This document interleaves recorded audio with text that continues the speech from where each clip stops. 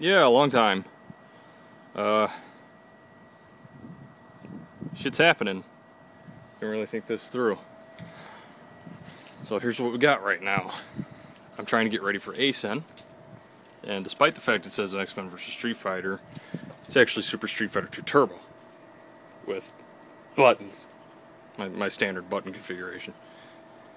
Lots of glare. I can't do video because I'm standing directly under the door right now. I mean, yeah, that's just not gonna work. Just there, Ryu, Cammy, Ryu. That's Super Turbo, bastards. That is definitely a Super Turbo. Oh yeah, X-Men vs. Street Fighter and Puzzle Fighter. Marvel vs. Capcom 2, as usual.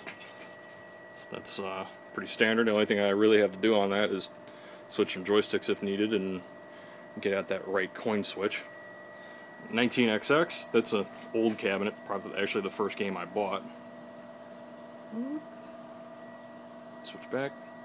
It's totally gonna suck on YouTube. I got a new coin door over there that I gotta put in to that hole, because the coin door I had before sucks. And then hiding in the back here is the Neo-geo cabinet. Same as always. That actually got new buttons right before Anime Milwaukee. Lots of lights in here. Boxes of shit. Coin buckets for... That's actually a pump coin bucket. The view out the garage. So, people are probably looking at this going, where the fuck is the pump machine? Well, the pump machine's not going to be coming back until after ASEN. As you can see, I kind of don't have anywhere to put it. I'm quickly running out of space for cabinets.